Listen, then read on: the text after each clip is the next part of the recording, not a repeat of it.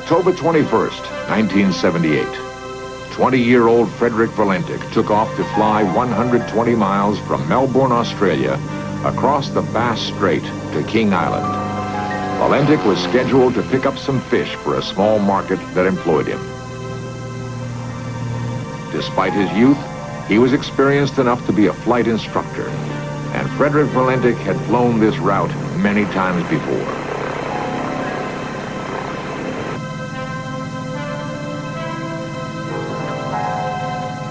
Delta Sierra Juliet, pilot to ground.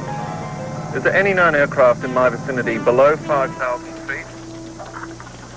Delta Sierra Juliet, negative, no known traffic.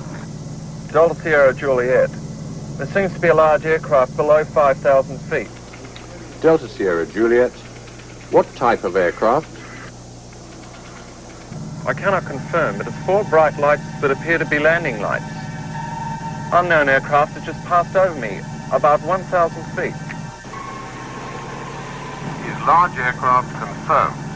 Delta Sierra Juliet, affirmative at the speed it's travelling. Are there any RAAF aircraft in the vicinity? Negative. Confirm you can't identify aircraft. Affirmative. Delta Sierra Juliet, Melbourne. It's approaching from due east of me. It seems to be playing some sort of game, flying at a speed I can't estimate. Stephen Roby, air traffic controller on duty then, explains the reported UFO's movement. Times and coming from various directions. And then he started orbiting, and the aircraft was orbiting above him. And on several occasions he sort of stated that towards the end it wasn't an aircraft, and he described it as having a sort of a green light on it, and also it appeared to be a sort of a silver metallic colour. Delta Sierra Juliet, what is your altitude? Delta Sierra Juliet, 4,500 feet. Delta Sierra Juliet, confirm you can't identify aircraft. Affirmative. It's not an aircraft, it's... Guido Valentic is Frederick's father. Night. He's supposed to join us with friends when we went for some movie, family movie projection. And that night he never turned up, he didn't ring up. Normally he's always, when he go for a trip, when he return at the airport, he normally would have called us, you know, I'll be home after an hour or so. But that night, it was quite strange, you know. We didn't know anything about it. We got home about 11 o'clock and he wasn't home. My wife then started to worry about it. And so, you know, I said, oh, this is too late to start inquiry. Can you describe it? Delta Sierra Juliet. It's flying past. It is a long shape. Cannot identify more than that. Coming for me right now. He described it as being of a long shape, and as I said before, a silver colour with the various lights on it. And he actually did say it wasn't an aircraft. So it's very strange. It appears to be stationary. I'm orbiting. The thing, it's orbiting on top of me. It has a green light and a sort of metallic light on the outside. It seems to have vanished now. Confirm it has vanished. Affirmative. Do you know what sort of aircraft I've got? Is it military? No military traffic in this area. It was 8 o'clock, 8:30 in the morning.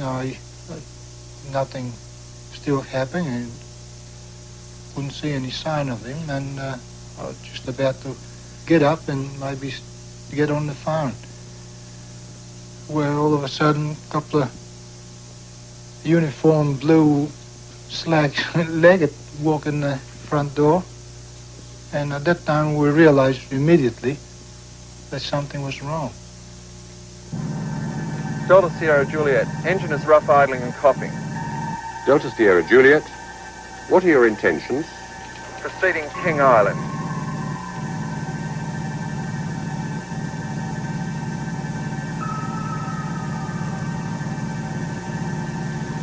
Delta Sierra Juliet. Unknown aircraft now hovering on top of me.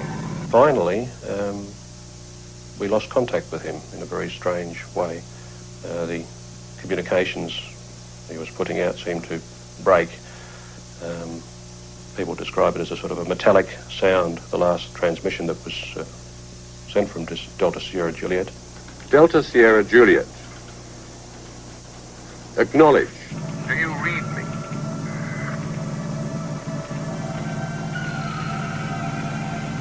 Do you read me? Delta Sierra Juliet. Repeat. Do you read me?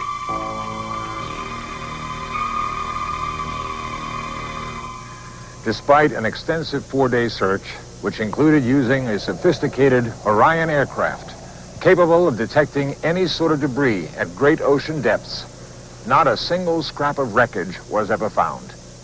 No hard evidence ever turned up that would explain the disappearance of Frederick Valentik. But theories abound. Some say that Valentik became disoriented and saw this lighthouse. A second theory is that he saw lights of fishing vessels and then, becoming disoriented, spiraled his plane into the ocean. Guido Valentik, Frederick's father, believes otherwise. Well, after Frederick reported this UFO incident, I inclined to think that it could be some intelligent life in the outer space, despite all the officials are trying to suppress this. Or really makes me very confused, because knowing Frederick what he radiated and knowing my son wouldn't make himself so ridiculous in stating things like that. So I'm inclined to believe that really must be something in the space that the general population may not aware to be. And I realized after his disappearance, which I couldn't have the opportunity before, how many calls I get from various parts of the world. And they really encouraged me to believe that he could be still alive, maybe with another intelligence in the space.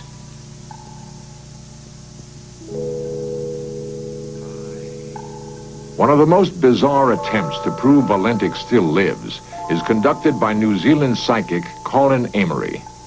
He claims that through the power of a seance, he can contact Valentik and speak in his voice. The people I spoke of before, I know that my family are very sad, but it is not necessary. Death is something that is quite painless and is not difficult to bear.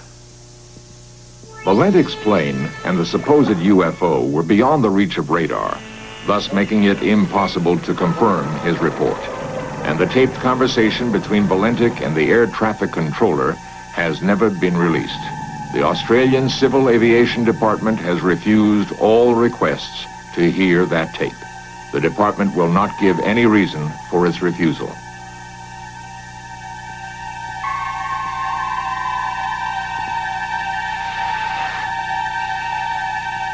Delta Sierra Juliet.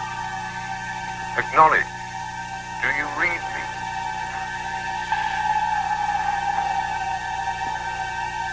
Repeat. Do you read me? There have been hundreds of planes that have disappeared without a trace. Valentik's disappearance is the single documented case where a plane has vanished after claiming contact with a UFO.